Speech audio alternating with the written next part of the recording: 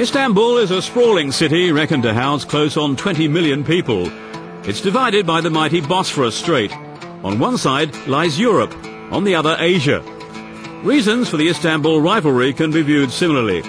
Over in Europe are Galatasaray. Cross to the Asian side and you are in Fenerbahce territory. There's a lot of history and tradition. These are the two best teams in the country. And I think over the course of time, and because of the locations of both teams, one in Europe and one in Asia, this has made for a great rivalry. I think maybe something's made of that, one is in Asia, Fenerbahce are in Asia, and Galatasaray on the European side.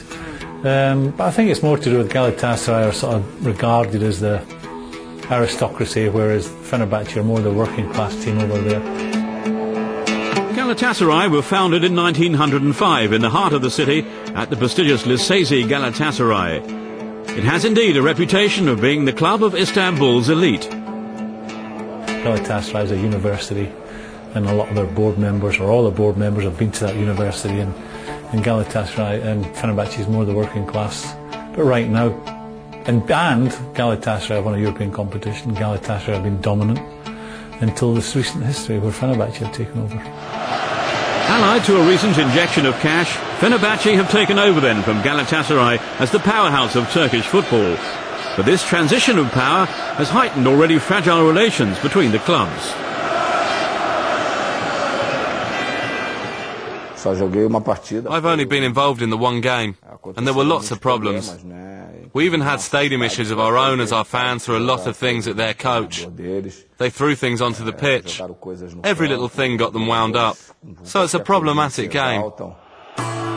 Off-the-pitch problems have dogged this fixture in recent seasons, but the atmosphere remains unique. When the two clubs met in December 2006, the game was as highly charged in the stands as it was electric out on the field.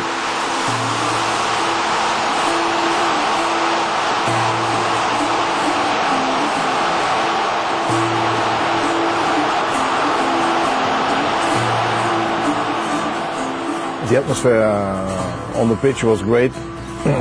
Last game that we played in Fenerbahce, it was a good match.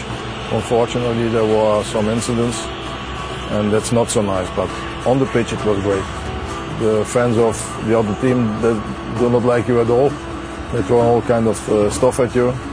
But from the other side, to live such a big derby, that's fantastic. There's never any love lost between either side in a Galatasaray-Fenerbahce clash. On this occasion, goals from two foreign imports, Alex and Matej Kejman, gave Fenerbahce a 2-0 win. A victory against the old enemy and a step towards the title. It was great because we won. It was perfect. And in the grander scheme of things, that victory helped us on our way to the title we've just won. Friday night before the derby, and it's party night. Not even the wet weather can dampen Fenerbahce's spirits as fans gather to watch the two clubs clash at basketball, a common precursor to the football itself. Galatasaray basketball will play Fenerbahce basketball and ladies basketball as well.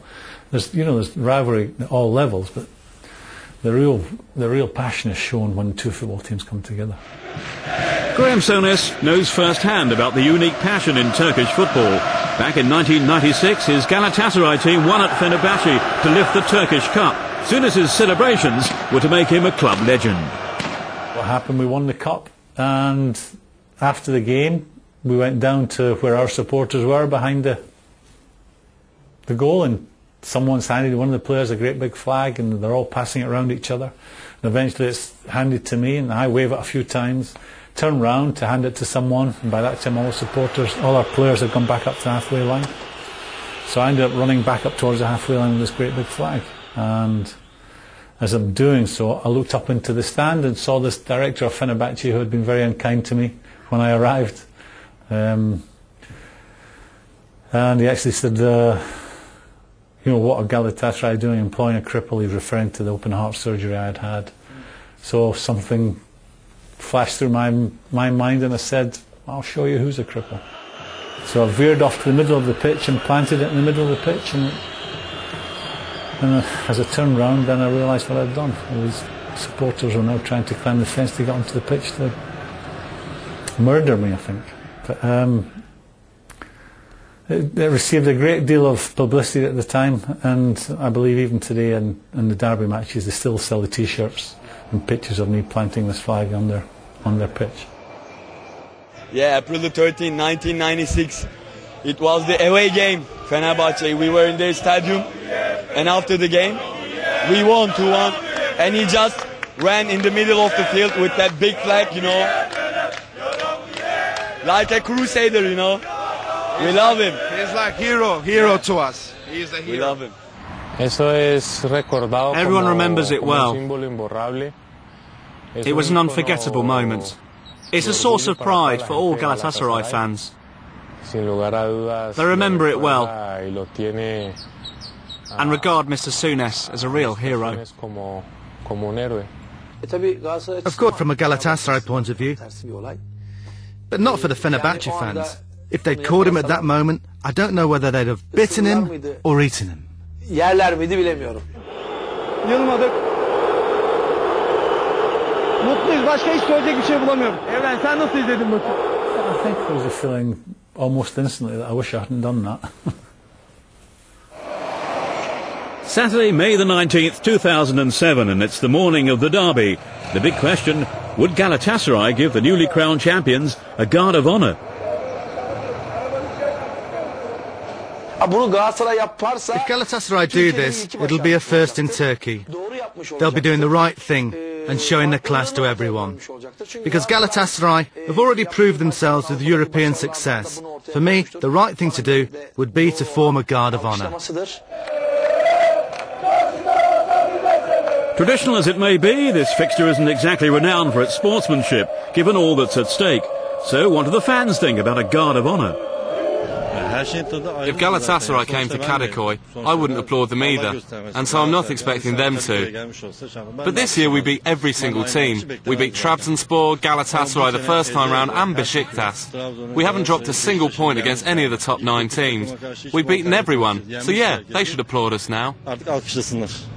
Bugün de alkışlamayacağız. We're not going to applaud today. No way. They should know that. We just want to win today. The media created this debate the other day, should we applaud or not? They never asked the fans if we were going to applaud, though. We're not going to, and that's that.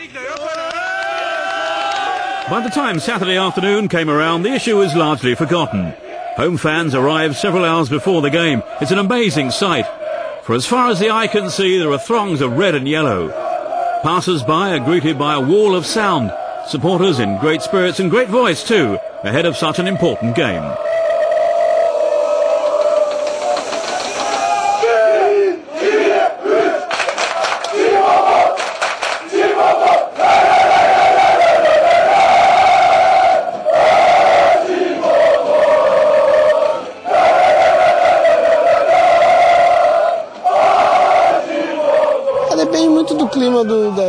It depends what the game is worth, but there's a really heavy atmosphere in terms of the rivalry. The fans here put their teams above almost everything, sometimes even their families. So it's slightly different to other countries. But lately, thankfully, nothing worse has happened than a few celebrations inside the ground.